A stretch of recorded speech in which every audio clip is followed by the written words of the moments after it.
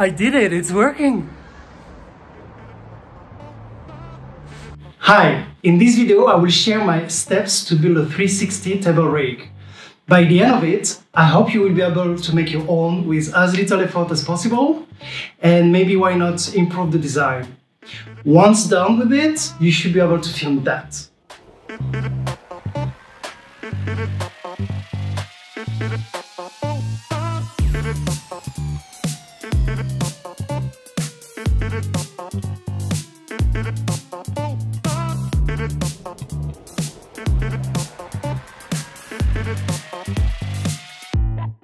Many successful commercial filmmakers have their own 360 table rigs, so of course I had to have mine. I realized, however, that none of them really shared a tutorial that would fit into my budget and for my needs. After several failed attempts and months of planning, I finally came up with the design that I can use. Warning, I'm not a very manual person, so I will explain some concepts that are very basic for some experienced people, and I apologize for that in advance. You will need some aluminum extrusion frames with steel slots. As you can see, they are great to build things. They are solid and yet flexible and easy to work with. For my camera, I use a Sony Alpha 7S, so I think it's strong enough for it. But if you have like heavier camera, more than 3-4 kilos, then you can have a double frame.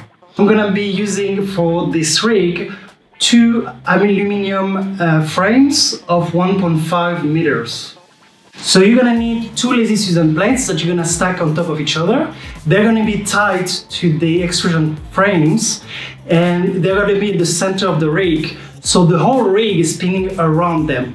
To hold the extrusion frames and the Lazy Susan plates, you're gonna need some M4 bolts and M4 nuts.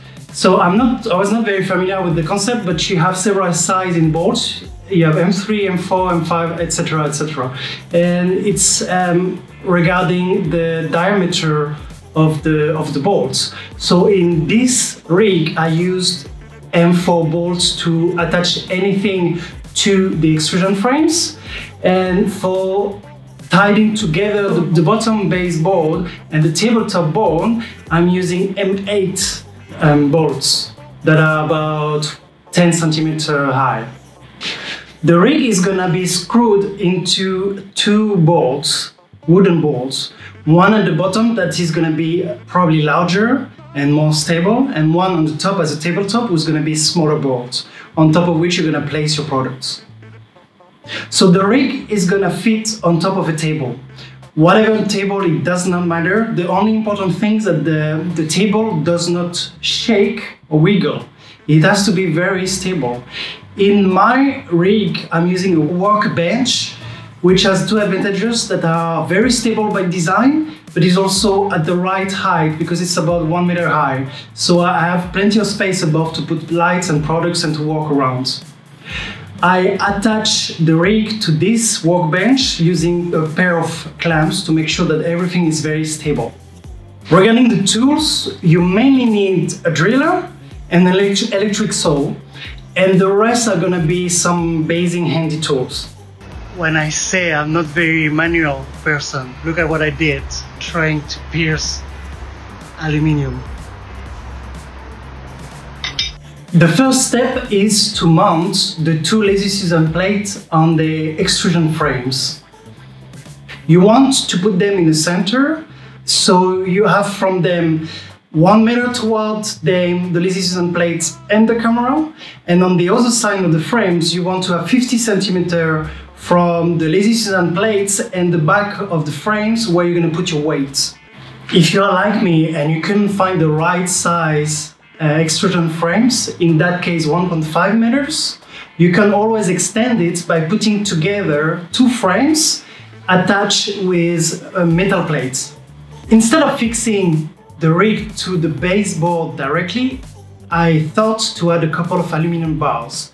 This adds a couple of extra centimeters of height, and this allows me to make sure that once I put the camera and the weight on the rig, the frame is not gonna touch the baseboard. The first big issue I encountered was on the Lazy Susan plates, where the opposite bolts were touching each other. So to avoid any friction, I used flathead bolts instead, and I cut some of the bolts to make them shorter.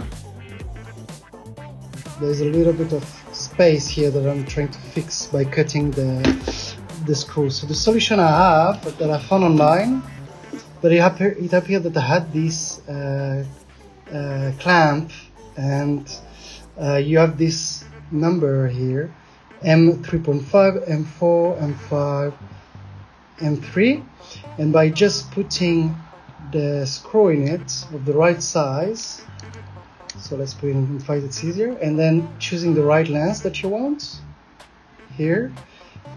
By closing it, you're gonna cut the screw very easily, pretty easily. So I'm gonna make you a demonstration of how to cut the screw. And moment of truth.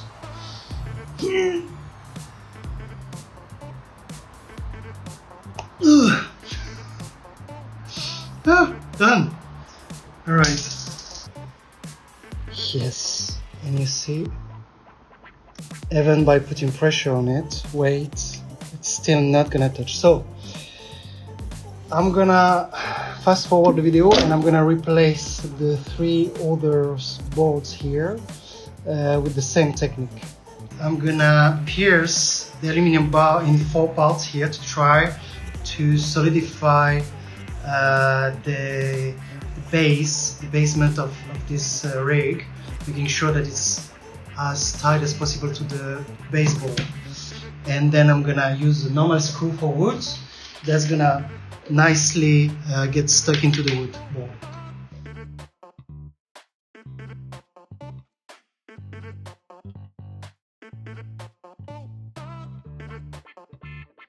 It's not what I expected to be. I wanted it to be like more stable, and you see there's still some movement happening there.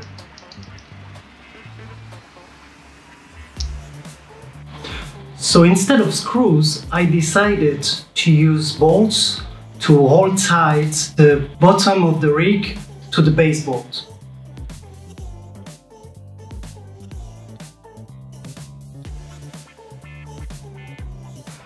Let's try if we can do 1 turn.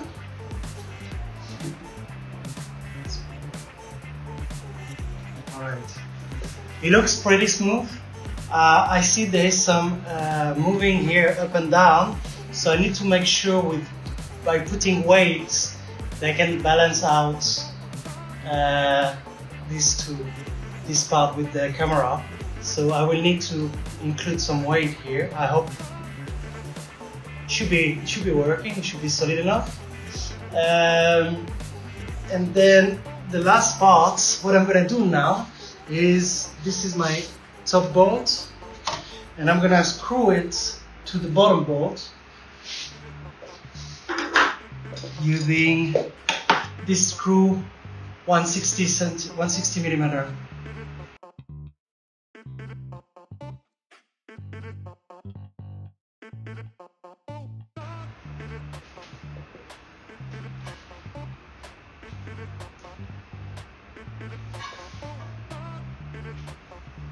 Okay, so exactly what I was afraid of happened, which is the table started to rotate while rotating the rail. That's because the screw under is moving. It's not stuck in the wood. So I planned for that possibility, so I'm going to use these bolts. It's the same length, the same width, but I hope I will be able to, it's going to hold into the wood. Let's see.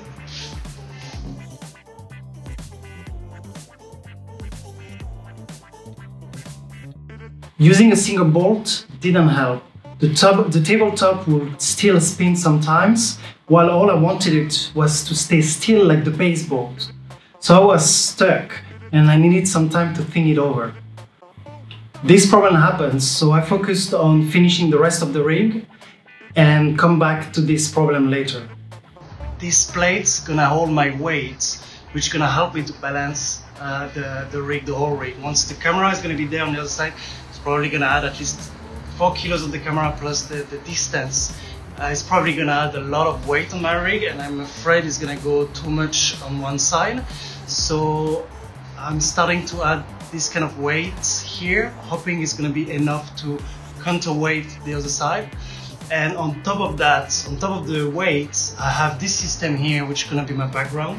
So for the background, it's gonna be held on this aluminum frame here, and I'm gonna bolt this piece of board wood here, and they're gonna be bolted to this holder. And on my wood, then I will be able to put a black board that's gonna be, it can be like black, it can be other colors, I will change, and I'm gonna hold it thanks to the wooden piece here.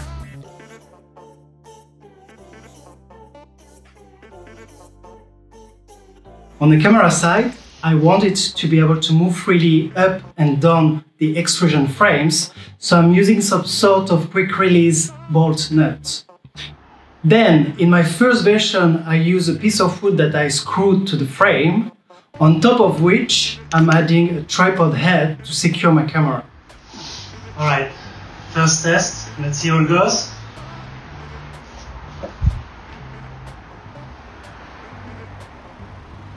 The weight distribution is vital.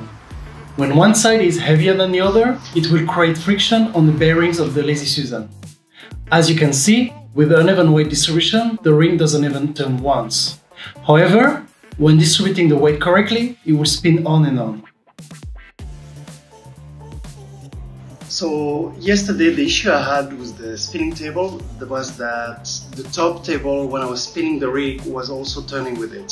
So my idea to fix it was to introduce 2 axes in the center, and in order to make sure that the top table stays stable and doesn't move. It kind of improved a little bit the results. The only issue is that in this piece of wood, at least, I don't think it's very stable, and my screws are wiggling, moving.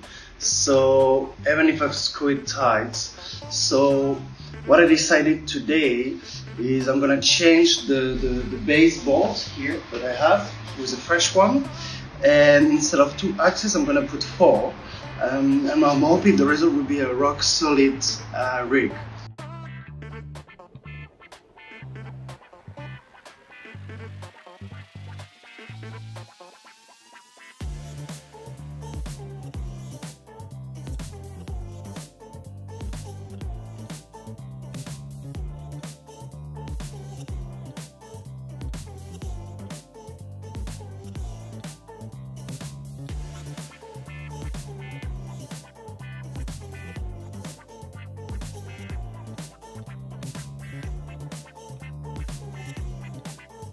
So I found a much better way to cut the bolt now with a metal saw.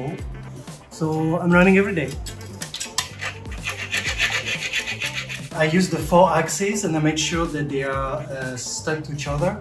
But I don't put too much pressure between the 2 bolts, otherwise it's crushing my Lazy Susan plates, and it's making really difficult to turn, maybe 1.5 turn top with full strength.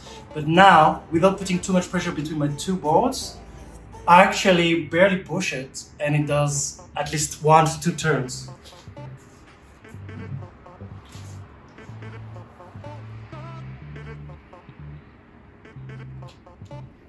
And notice how the water is actually like barely moving. It's like fantastic.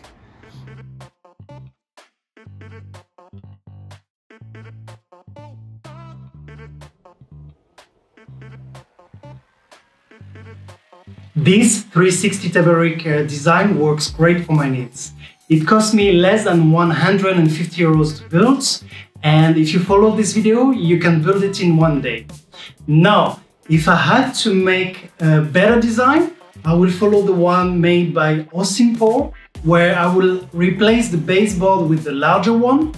I will raise the height of the whole rig by a few centimeters, and I will introduce this skate under the extrusion frame where on the camera side.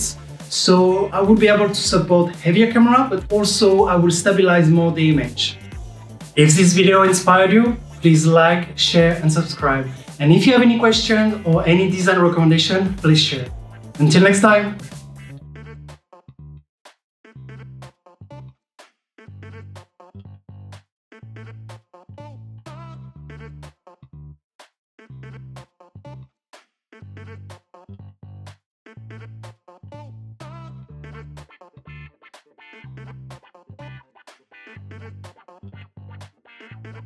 Now I would like to give a massive shout out to Austin Paul, who created an incredible product video online at an affordable price. His teaching inspired me and kept my creativity going. And if you join, you will be part of a community of filmmakers who are supporting each other to get better at filming commercials. To check his course and learn about innovating filming techniques, the link is in the description.